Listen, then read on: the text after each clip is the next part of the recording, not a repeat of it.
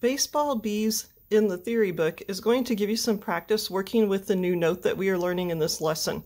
So the new note that we're learning is this note right here, and it's B. It's in the bass clef, and it rests on the top line of the staff.